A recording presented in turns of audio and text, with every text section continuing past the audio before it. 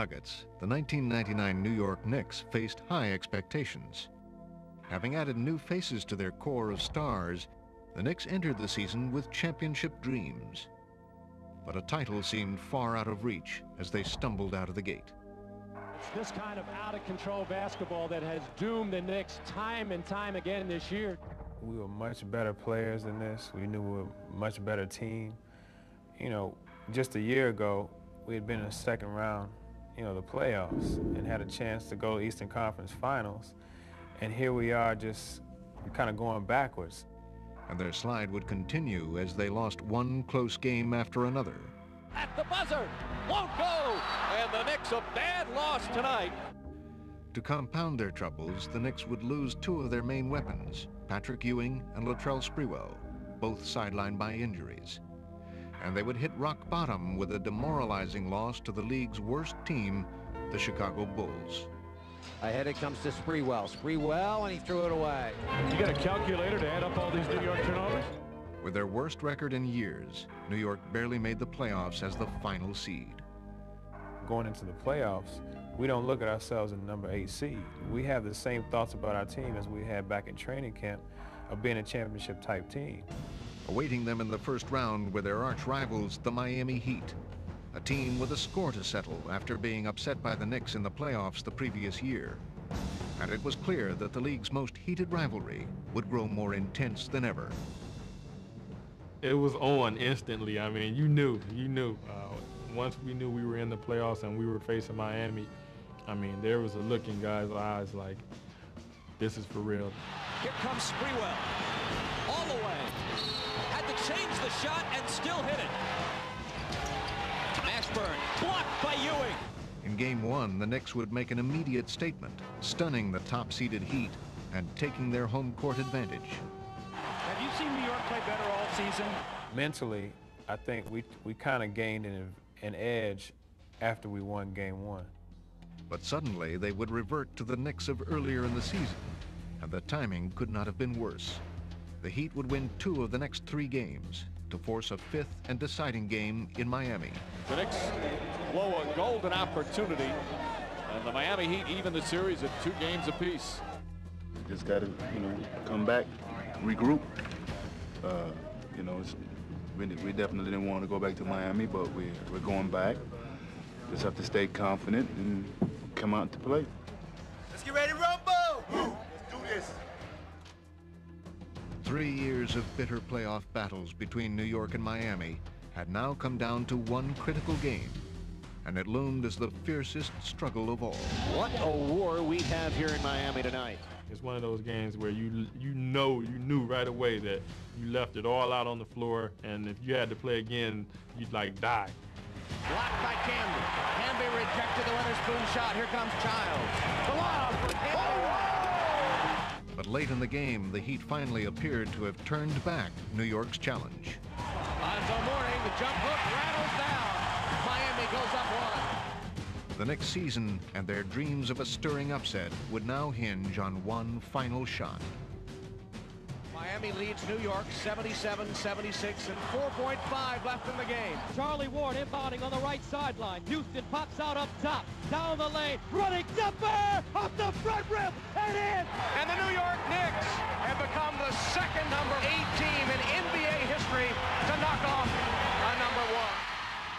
Following their amazing victory, New York would ride a wave of emotion into their second-round matchup against the Atlanta Hawks.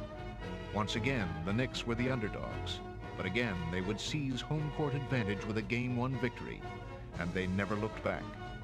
This time, New York would need no last-second heroics as they steamrolled the Hawks in a stunningly easy 4-game sweep. And the Knicks just pouring it on.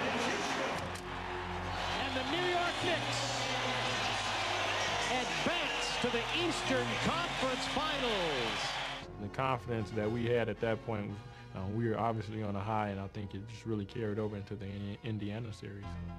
But as they faced the playoff-tested Indiana Pacers, the Knicks knew it could be their toughest battle of all. We were underdogs once again, and we did a good job of coming out and focusing on the first game. Johnson, good position. Blocking Dale Davis off the boards. Here's Allan Houston. Back to Johnson. He laid it in. Pretty pass. That's the attitude that we pretty much took as a team, is to, hey, let's hit first, let's hit hard, and let's hit often. As they had done in the first two series, the Knicks would take command from the start of Game 1. They grabbed a late lead, but the Pacers would have one last shot to tie it. Looking for Jackson. Jackson has it. Forces up a three over Childs. Short.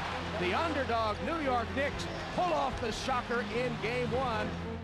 In Game 2, the Pacers were determined to reestablish their supremacy, and they would build a 17-point lead in the first half.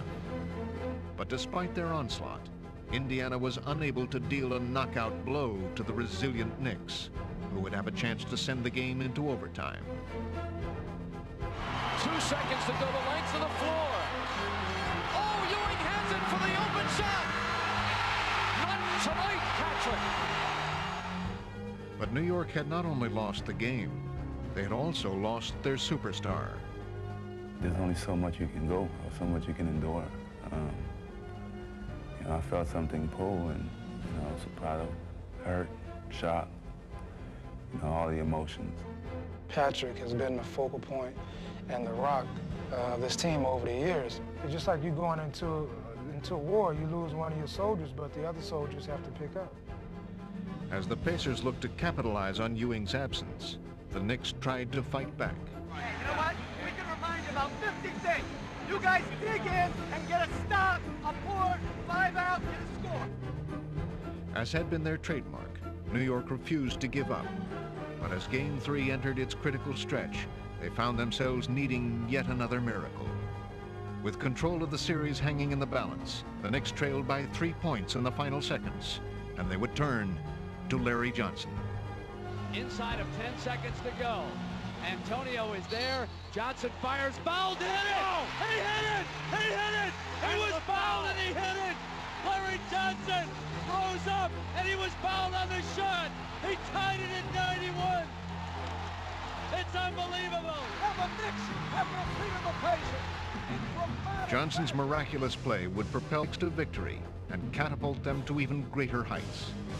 In Game 5, they would once again stun the Pacers on their home court to take a 3-2 lead, and they carried their momentum back to Madison Square Garden for Game 6.